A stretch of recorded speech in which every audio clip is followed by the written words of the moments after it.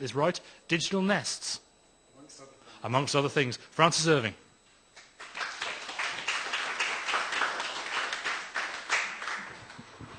Does this come out? So I want you to think about when you first used Facebook. So how many people here 4 years ago used Facebook and liked using it? Like, put your hand up if you used Facebook 4 or 5 years ago and kind of liked it. And now put your hand up if you use it still now and you still quite like it. Okay, it's interesting. So there's a mix. There's a rather kind of inflammatory Daily Mail article here that says, is the tide turning for Twitter and Facebook? 1 in 4 young people is bored with social media. Of course, it's a completely misleading article because you read down to the 3rd paragraph and it says, actually 37% of respondents claim to be using social networks more than previously as well. So there is some evidence that some people are getting bored of Facebook. I'm not actually going to answer this question as to whether Facebook's declining. There's lots of interesting questions. Is there a 7-year itch for social networks when you just get bored of all the friends that you haven't curated that are on there from 7 years ago and then you leave and do something else like Pinterest? But I don't know the answer to that. So instead I'm going to tell you some background, if I can get the key to work on my Mac. So this is a diagram of the most famous money-making list engine, I'm going to call it, in the world, which is the internal algorithm of how Google works. And it's actually about people. It doesn't look like it's about people, but it started out by using what was called link voting. So they looked at links on the internet, and pages that got, roughly speaking, pages that got linked to from lots of other places got a good score. It's slightly more complicated than that, but basically, yeah. This is essentially a method of building a list. And lists are things that point to places. So it's a list of, when you do a search, like this is a search for social media cafe, you get a list of places to go to. And you'll note actually that when you search for social media cafe, the Liverpool one isn't near the top, so we need to do something about that.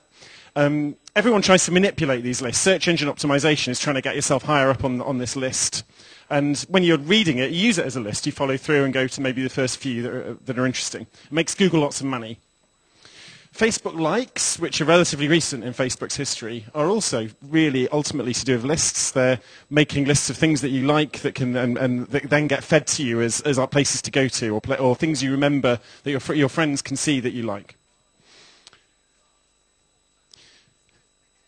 The other half of this is a theory that I'm telling you about, which is from a completely mad blogger who's incomprehensible, so I'm trying to make it as comprehensible as possible. He's just very interesting because he thinks about the internet overall rather than getting stuck in the nitty-gritty of the current situation. I think it's quite important, especially when you're kind of, in some ways, behind when you're not running Google or Facebook, to think about what you're being made to do by them and to try and find other ways around it. So as well as lists, the other thing that's very important on the internet is nests. And a nest is a place where you like to be, which you make your own, like a bird makes their nest nice. And Facebook, to me, when I first used it, was very much a nest, because I would make the list of my closer friends, and I would make lists of photographs that I liked and that I put up there. So it felt like a home to me. And more recently, who here has heard of Pinterest? I'll just mention it again because it's relatively new, but it's about making lists of photographs that you like, such as like boots that you're about to buy or something like that. So nests are places that you like as a home. The most famous nest, I would say at the moment, is actually the iPhone home screen, which is basically a nest of all your favorite things that your favorite applications, favorite things you can do. And it's nice because you kind of control it, and it's it feels good to have a nice list of things that you like. Well, I said list again there.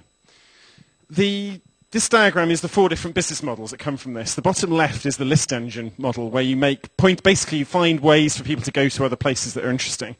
And you can extract quite a lot of money doing that. At the bottom right is the nests, where you make places where people can gather things. It's not very easy to make money out of that digitally, although you can make money from it as Apple do, by selling hardware related to it. The things at the top depend upon them. So the hit factories, I don't like the names he's given these, but we'll keep with it. Hit factories is when you make something like a big movie or some music or some artwork. And basically hit factories are what Google is nicking some money from in order to generate traffic to. And on this side we've got nests, where you're kind of curating things that you like. And you've got bling factories, which are things for you to put in your nest, like little trinkets for the little things that the bird has stolen to put in their nest. And the apps in an app store or music that you're curating into your Spotify playlists, those would be bling factories. It's kind of interesting. There's lots about the money that you can get from doing this. If you're just digital, right now, the way the internet works, which is basically not charging for content, because there's no culture or easy means of doing that, essentially content makes what he calls digital dimes, very small amounts of money. And at the other end, nest building, which is Facebook, Twitter, has lots of activity but doesn't make much money. And the thing in the middle that makes the most money the most easily is roughly what Google does and actually what eBay does, he claims, rather kind of, I don't quite know how it works, it makes more money. And what Facebook essentially is doing, in many ways, is moving from the bottom of this pyramid up the pyramid as time passes. So they've gone from being a place that felt quite nice and homely, where your closest friends were, and they've expanded it out, made it so you have more friends, made it so you post in public, made it so you say which products you like. And they're gradually getting into this very strong advertising business, which the list building does. And they could eventually destroy Google in that place. But as a user, I don't really care, because I like nests more, really, than lists. I'm quite happy with Google's lists. So it's this is all machinations that are happening. This is the kind of a very basic version of the kind of thing they'll be arguing about in Facebook all the time and plotting graphs of, doing experiments on us all to find out how it works. And we're sitting here in a small, declining because of the invention of the shipping container city in the corner of Europe, trying to make our lives much better and more interesting and more rich again. And playing this game isn't necessarily the way to do it. It's much better to try and create new things. And one of the interesting new traits with social media on the internet is that lots of new communities are being formed. I'm going to give one example, which is a kind of a distant one. Does anyone here use Quora? If you just put your hand up if you use Quora. It's a relatively recent question and answer site started by an ex-chief technology officer of Facebook who quit. And one of the interesting things is it built a new community. So he deliberately set out to create a new community. And he used his community, which was people in Silicon Valley who run startups. But there are other communities you could start in different places that you already know that might grow from. And he did it by nicking the social graph from Facebook. So by using Facebook Connect, they could very quickly take people from one community into a new community. And the actual software of Quora isn't very interesting. It really is just something that could have been made 10 years ago. The interesting thing about many new things on the internet is the community around them. So often now think about communities rather than necessarily about technology. A really radical example of that is a site called Forced, which is a community for web designers and developers and designers. And Forced is invite only. It's quite profit making. It has a really high conversion rate, tens of thousands of paying users. And the way it's done that is by being utterly exclusive about joining it. So when you join it, during the sign-up process, it makes you look at a piece of design and rate it before you can sign up. And the other existing users of the site then judge whether your rating was interesting or good or not. And if it wasn't, you're not allowed to join. So it's basically a club. But they've done that because they've made it exclusive. They've managed to get lots of members, and they're paying members, and they value that community. So and the actual software is really boring. It's basically no more interesting than like Tumblr or something. It's just a place where you post things and people comment on them. But the interesting thing they've added is how they've made it work socially.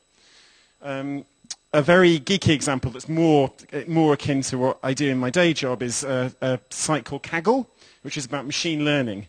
And they've got a community of geeks that write machine learning algorithms. And they attract them with these crazy challenges, competitions, where they go, write a piece of code that will, in this case, it'll predict what will happen for insurance claims. And they make money by reselling the algorithm once their community has made it. And they also do more interesting things like classifying galaxies or working out what happens to glaciers, that kind of thing. And what I like about it is that they're mixing both a business with building a community by doing something clever that attracts the community. And again, the actual software is pretty simple in programming terms. They're not doing great genius. So what I want you to think about is, in Liverpool's a very unusual place. It's got a rich culture. It's got lots of diverse things, everything from the slave trade to the Beatles to football, which have been like very important here. And there must be something interesting about it, communities in it, which we could build something from, or someone could build something from, that we've just not thought of yet. So I want you to think, if you were making a social network here, You know, we're not Mark Zuckerberg at Harvard University, so we can't start by making a thing for everyone in Harvard University. But is there something else that's unique to here that maybe we can do?